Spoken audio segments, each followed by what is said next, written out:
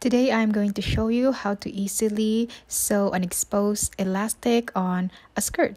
So first, grab your skirt and quarter the waistline. Do the same with the elastic waistband.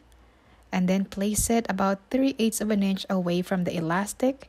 Match the right side of the elastic waistband to the wrong side of the skirt. Elastic waistband is going to be a little shorter than the skirt waistline. Stretch it to match the quarter points. Fold over the elastic waistband to the right side of the fabric and then top stitch. Doing it this way makes the elastic waistband look super neat, and it also makes the inside of the skirt very comfortable against the skin.